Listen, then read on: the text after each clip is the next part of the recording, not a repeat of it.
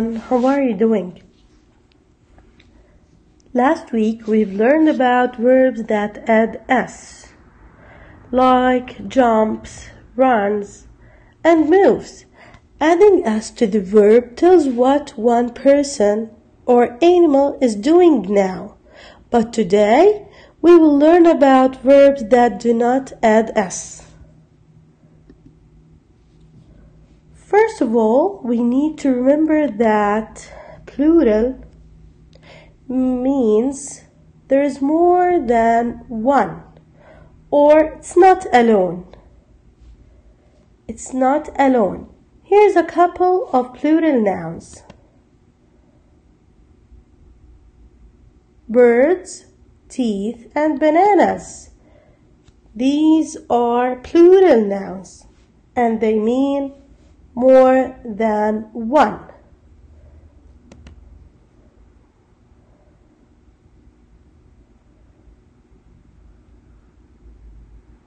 Now look at this sentence here. Who's going to read it? Yes, good job. Flowers bloom.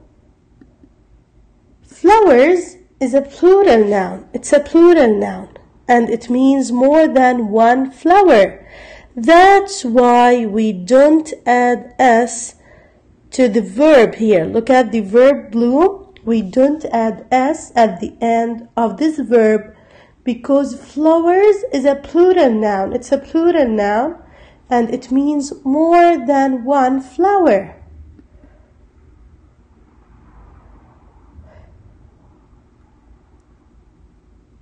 What about these sentences?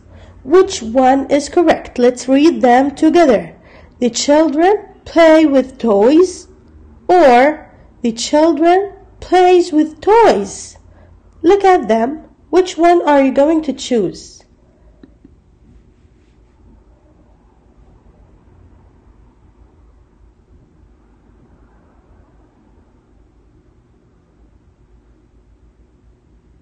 Great. The children play with toys is the correct answer because children here is a plural noun and it means that there is more than one child, so that's why we don't add s at the end of this verb play. Great job. Now let's look at the next one, the next sentence here.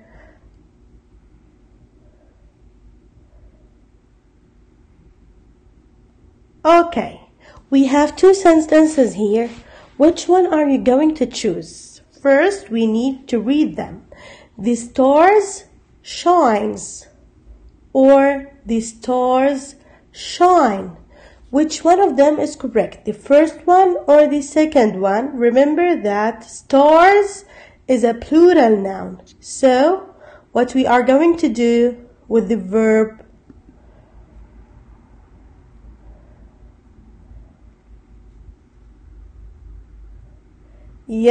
so we don't add s at the end of the verb because stars here is a plural noun. It's about more than one star, right? Great job. Thank you for listening.